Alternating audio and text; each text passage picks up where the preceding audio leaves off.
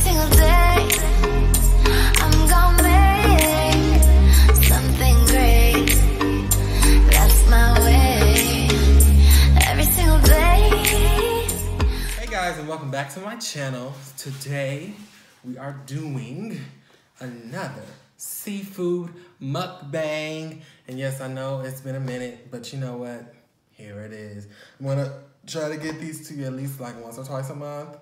But we gonna see, because it's crab.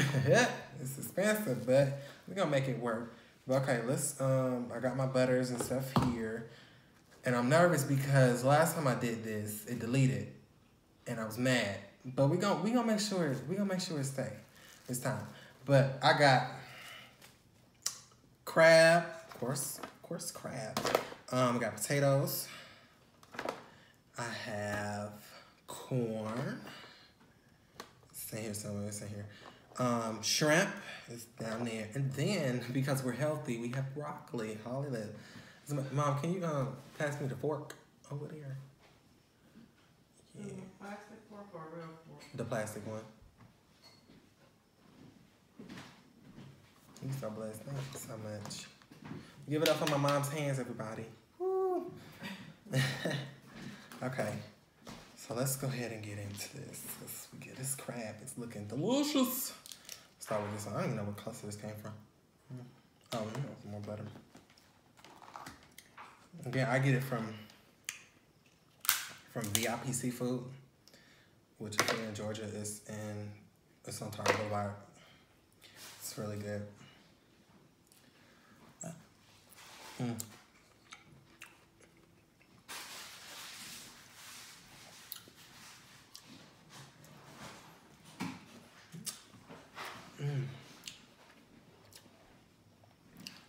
Make sure you guys check out what did I post? I have another Wendy's mukbang up there. Then I have a story time up there. Make sure y'all check that out. And what else? And I have a me trying mochi for the first time video, which was actually pretty good. Cause I was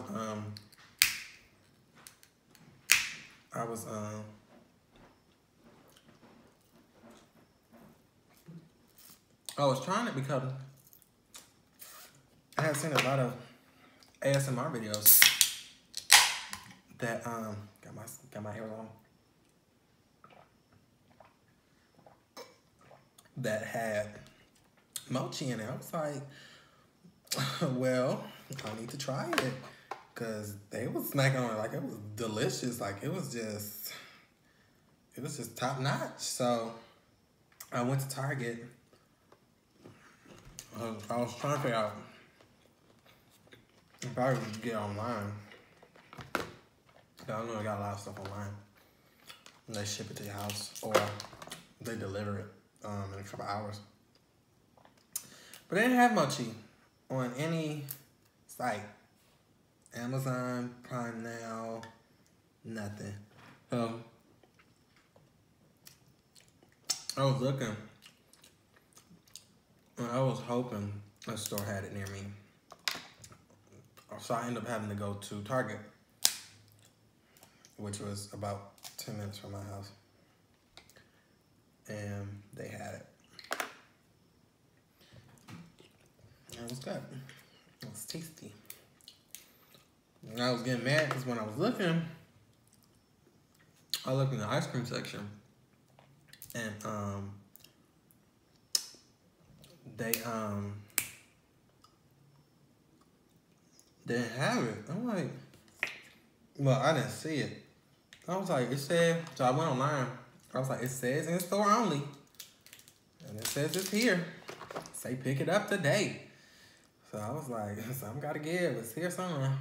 So I went back and looked, and I've never shopped for groceries at Target, so I don't really know how like their panels and stuff is set up. But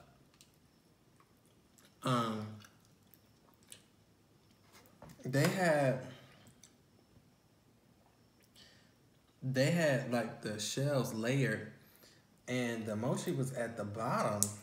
I'm like, what? I'm like, that's not how I see it. Because it's at the bottom. Maybe if y'all put it at the top, people would be able to see it. So, I know next time if I want some more.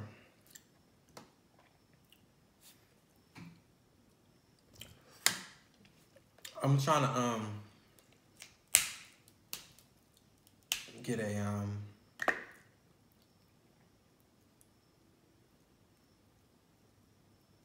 wait, how long is it? Oh, come out. Oh crap. I'm trying to get a best friends tag video done. And I gotta get a video done with my midget.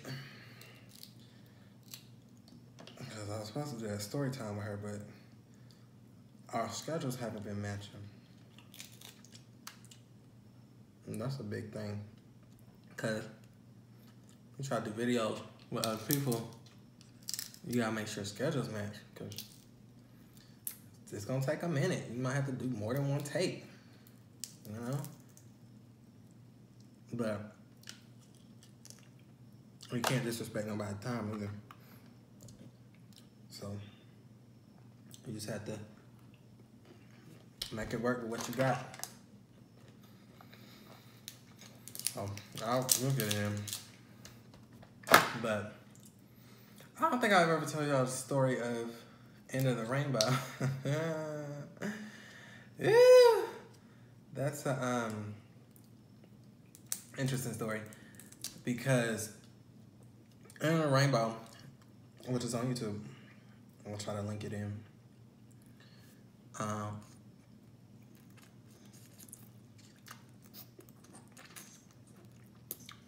I'll try to link it in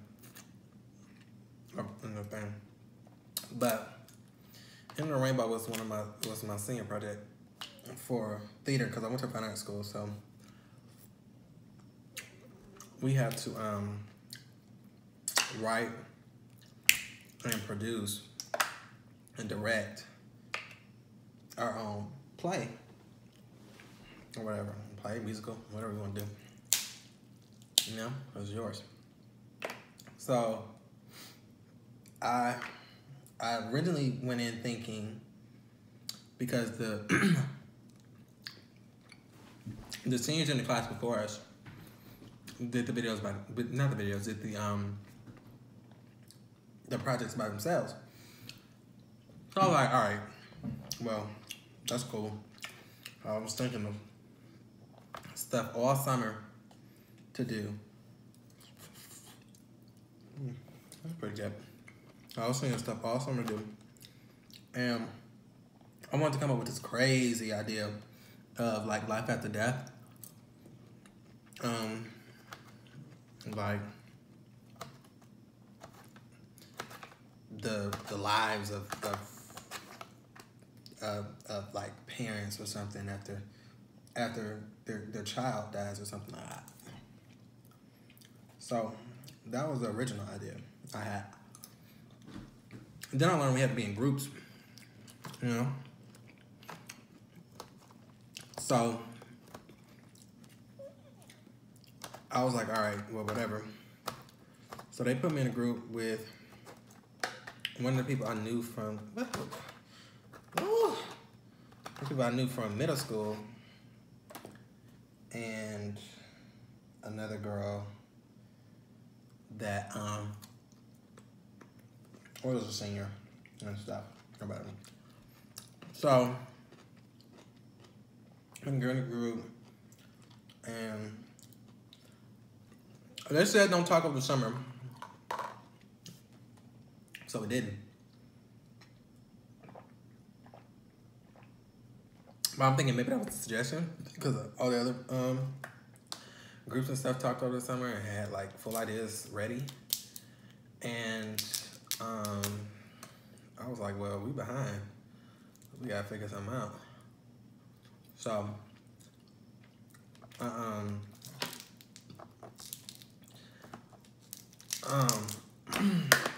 one of the girls, she was like, okay, well, let's do something with gay rights or whatever. And I was like, all right.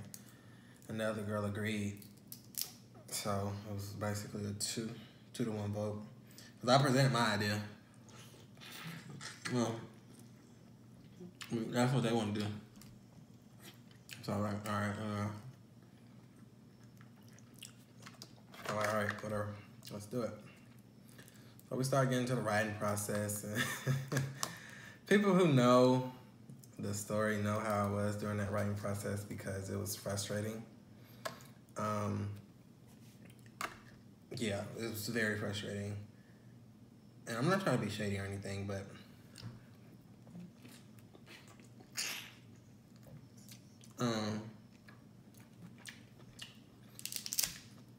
most of the writing did come from me.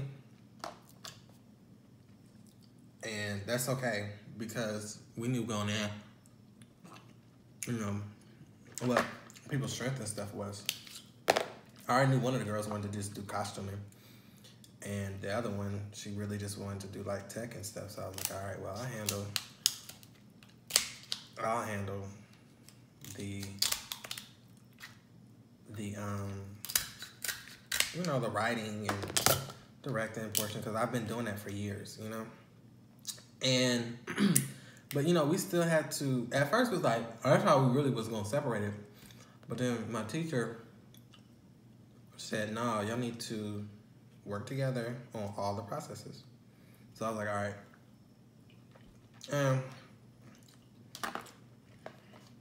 That's what I was intending on doing because that was a lot of work on top of everything else I had to do for my senior year. But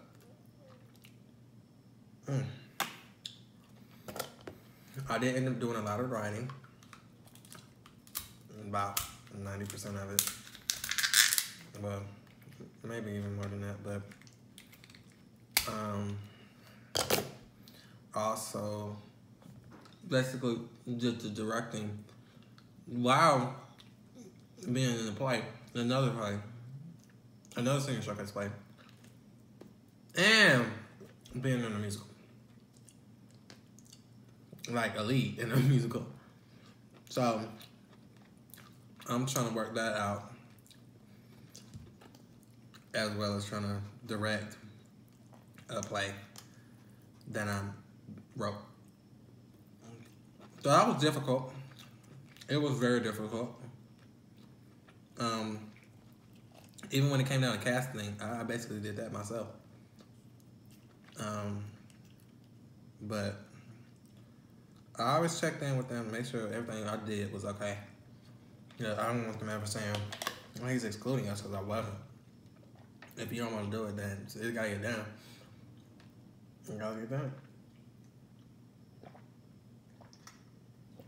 So, flash forward to like the week of the performance or whatever. It's tech week and we're trying to get stuff done.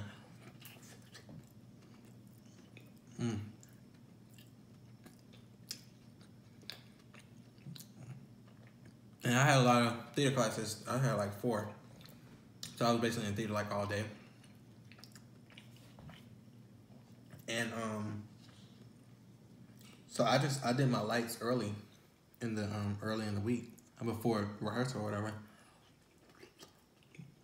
So that way that part was done. Because lighting takes a long time. It took me about 3 hours to get the lighting done.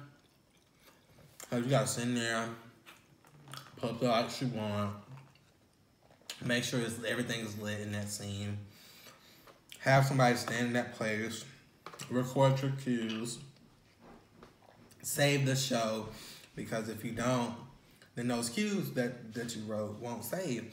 And for every scene, you do a cue. And every scene, well, every area you do a cue. But every scene could have like have like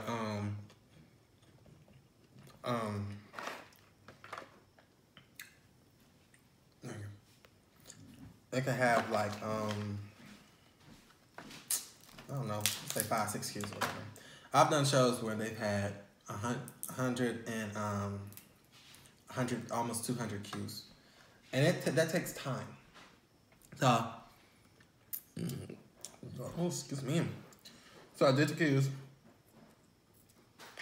We didn't rehearse them. Especially explaining to the person that's gonna be running lights. Well, no, this what happened.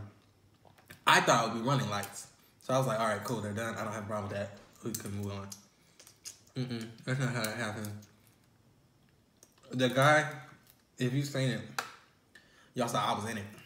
I was not supposed to be in that. That was a decision made like 2 days before the show.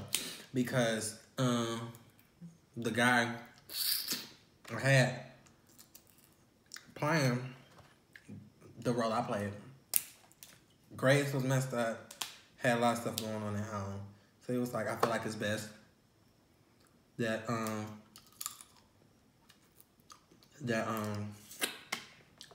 don't do it. Oh, all right, cool. I'm not feeling stressed because somebody can't do it. I'll just find somebody to replace you, and I'll keep moving.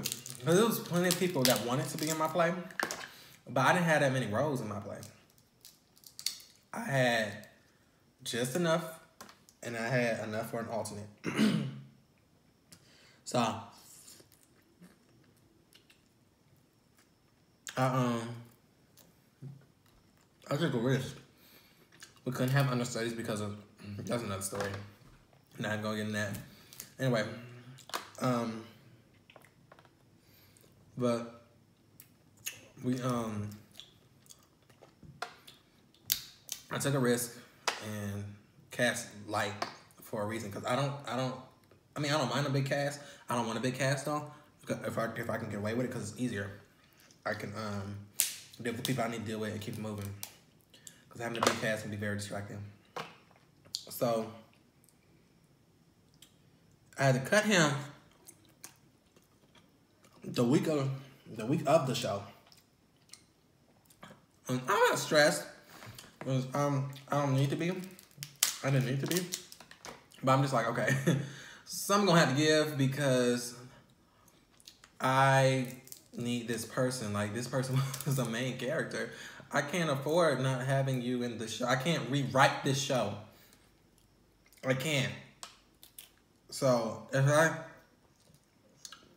I would have wrote around his character, I would have to rewrite the whole show. Different concept, different everything. It would have been, I promise you, a brand new show. And if you see it, you'll understand why. But we was in rehearsal one day, and since we still didn't have anybody casted for him yet, I just read for the role. And because I wrote it, I knew how I wanted it read. So I was like, everybody was like, oh, you should do it. You should do it. I was like, no, ma'am, no, sir. I can't. I have too much on my plate. I don't want to be in the show. I want to just watch. That's literally what I wanted to do. Was just watch. But it didn't happen like that. It got to about the day before the show, and I still hadn't found nobody. So I was like, all right, I'll do the role. And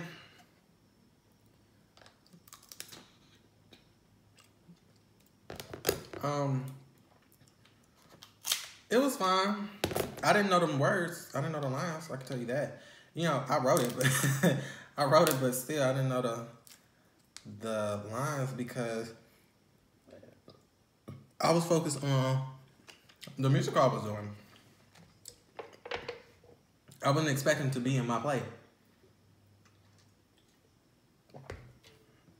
So what I did, being a professional that I am, I was like, well, since it's gonna be in school, two of the scenes was in school, I'll take the script with me. And that's what I did. I don't know if you saw that, but now you know. I took the script with me on stage. And I was reading it.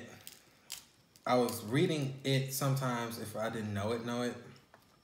But then other times I knew some of the lines because I read for that scene so much.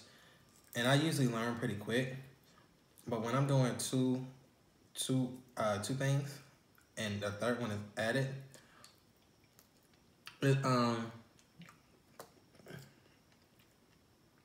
it can become tiring. Even though I could have, but at the same time too, I was still in school and still doing schoolwork. I had stuff to do. So I didn't have time to be sitting up there learning lines for something that I was not supposed to be in. So that's why I moved that. And another reason I didn't want to be backstage was because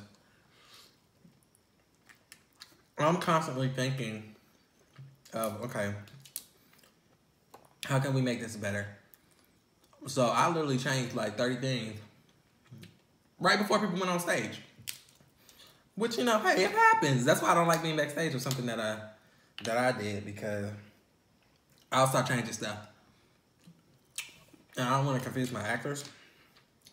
But, you know, hey, you think of stuff at the last minute that can be right. Oh, that was good. And you start switching stuff. But I mean, my actors were great, and I loved them because they were very professional. And did we play around? Yes, we did. The rehearsals was funny. We played around a lot. We played around a lot to a point where I was like, oh, crap. I think we're playing too much. But it came together, and it pulled together. Now, I remember that day, one of the girls that was directing with me, she bought McDonald's.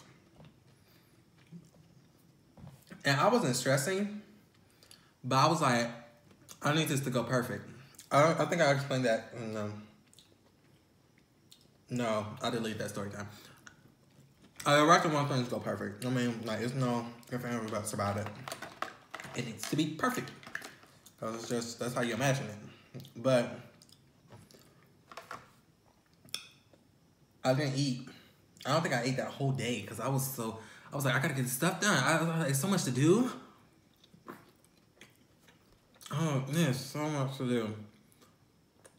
So I get this stuff done. And get this show done. My show was supposed to start at 5:45. But my teacher, she was trying to be funny. She didn't want me to go because she was like, not gonna be my baby anymore. I'm gonna be growing up. Yeah. So my show was delayed about 30 minutes. No. It was delayed about 15 minutes. 15 minutes. Whatever. And then 15 minutes, I got real anxious, but what was crazy was the way the shows go, for the showcase was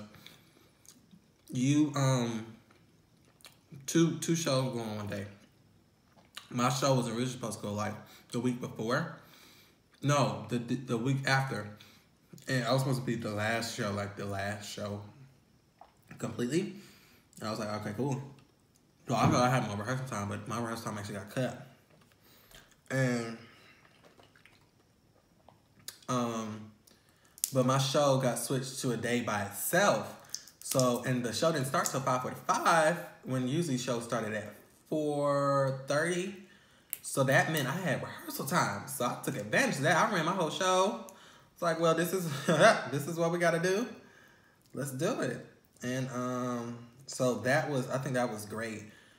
But like I said, the shows usually are like 2 shows a day. So you have the parents of whoever directed the show, and then they bring all their family, and then theater majors and stuff are there. And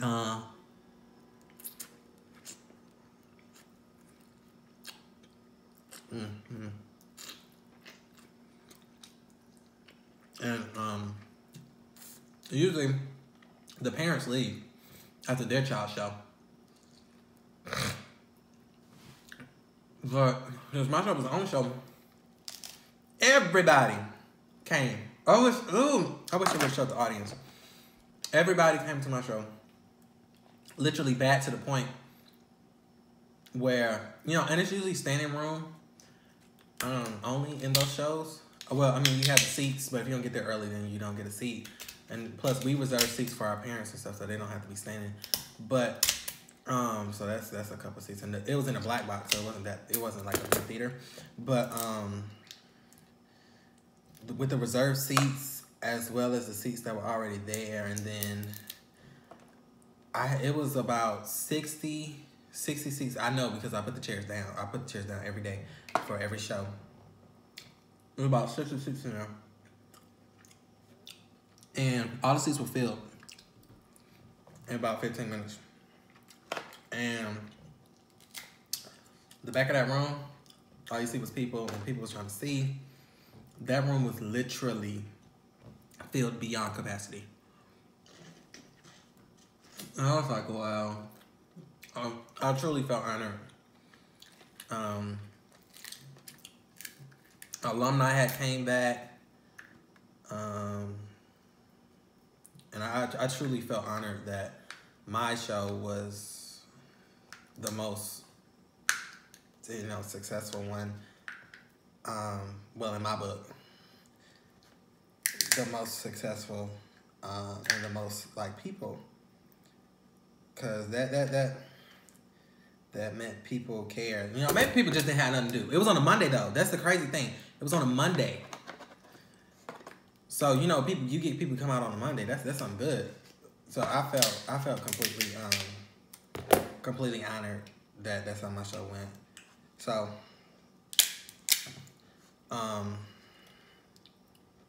that was great. And yeah, End of the Rainbow was really shooting something special. I've written things before that was done, but it had never been actually put up.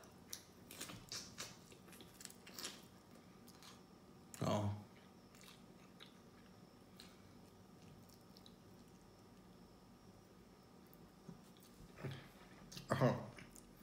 I always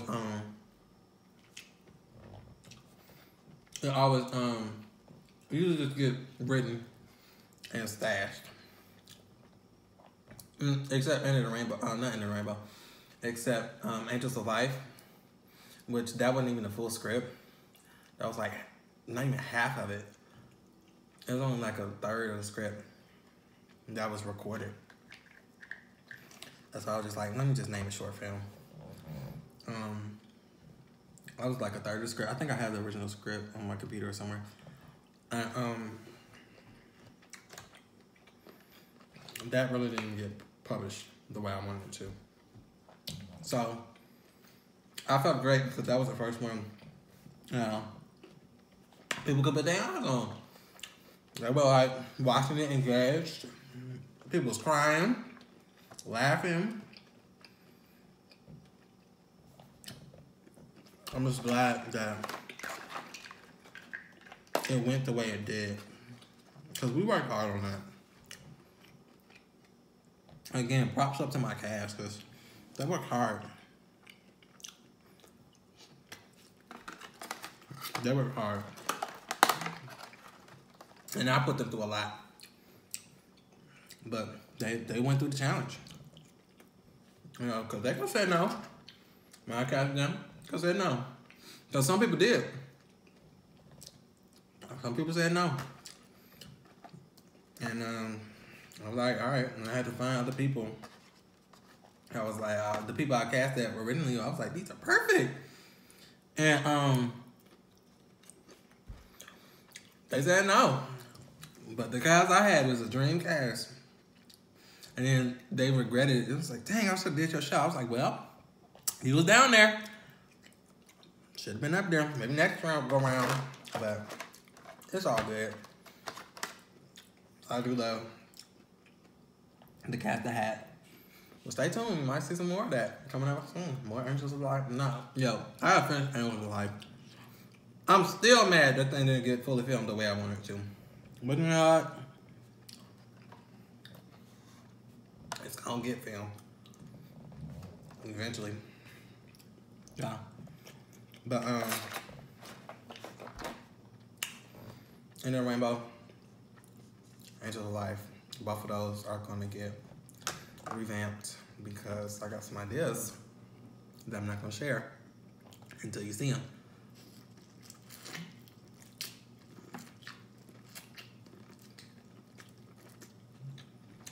But you're gonna like them, I promise. I look like a freaking 2-year-old eating. I got no self-control over what I'm doing.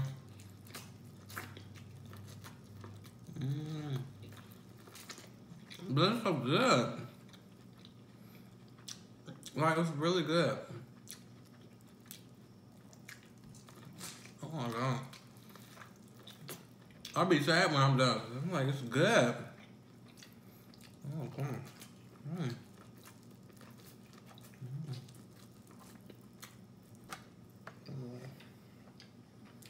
That's everything. I'm sad. That's everything. That was good. It was delicious. It's been a minute. But I'm glad I had it. But that's it for this video, guys. Make sure you, if you're new to this channel, like, comment, and subscribe. Don't forget to share my channel with your cousin, Pookie, your daddy, your mama, your mama's friends, cousin, boyfriends, best friends, sister-in-law, brother's daddy, whoever you got to share it to. You know what I mean? Share it, because we got to make sure that you all come back for this amazing content that's going to be on this channel. But make sure you stay tuned. New video coming soon. Collabs coming soon. I promise they're coming soon. And I'll check you guys on the next video. Bye.